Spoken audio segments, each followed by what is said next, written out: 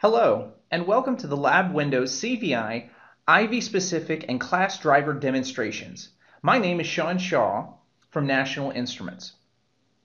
IV drivers make it easy to programmatically command instruments from numerous vendors. This demonstration will illustrate just how easy it is to use IV class and IV-specific drivers in the LabWindows CVI environment. Today we're working with the Agilent Technologies HP34401A instrument driver. Now, in order to follow along with this demonstration, please download this driver and any additional required software. This software is listed at the bottom of each driver download page under the additional required software section. For assistance finding and installing the software, you can also refer to the IV Getting Started PDFs on the resources page of the IV Foundation website. To begin, let's take a look at an IV-specific demo that acquires a simple simulated reading. Because we're using a specific driver, this code is able to command any Agilent digital multimeter within the 34401A family. It starts by using a check error wrapper around each command. This macro will store any error in the error variable and jump to the error label at the end of our code, display that error, and then end our code safely. There is a line in our source code to demonstrate this macro in action and trigger an error, but it's currently commented out. So let's focus on the working example. Each line of our source code is commented to help explain the instructions and guide our learning efforts. The first function opens a session and initializes our simulated instrument. The first parameter is the resource ID. If another Agilent DMM in the same family was connected to your computer, you could update this resource ID and the code would run using your second DMM. Resource IDs are available within Measurement and Automation Explorer, or MAX. You may have also noticed that we sent a text string which sets simulate equal to 1. This allows us to enable simulated results. Other IV driver features, such as state caching, are also enabled by modifying this text string. You can see here that we have configured our instrument to use auto range and then get a voltage reading from the instrument. Next, we'll set the same range to a value of 10 and then get another reading before outputting both voltages to the screen. Now let's run our code and see what our results are.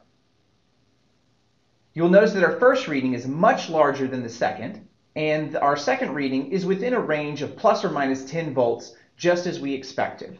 Now let's test our error handling. What would happen if we were to set the range attribute not to 10, but to a very large number that we know the instrument couldn't handle? Now let's test our code and see how our error handling reacts. Just as expected, the error details were displayed. Now let's look at how a class driver differs from a specific driver in LabWindows CVI. Our class driver code is incredibly similar. We initialize, configure, read, and then display just as before.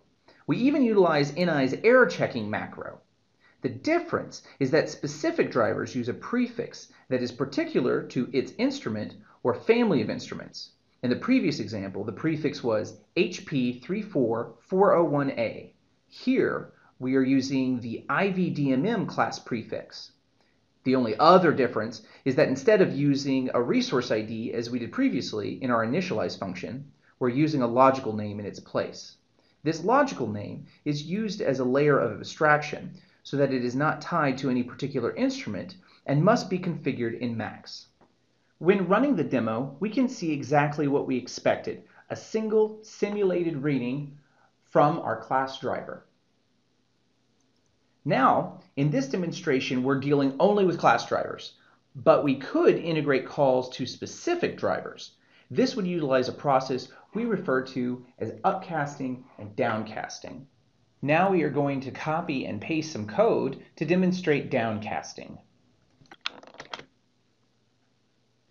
To downcast, we simply need a handle which is returned from the getSpecificDriver C-handle function.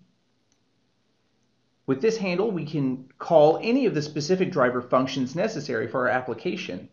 In this demo, we will modify the arrange attribute for our specific driver, take another reading, and display this second reading.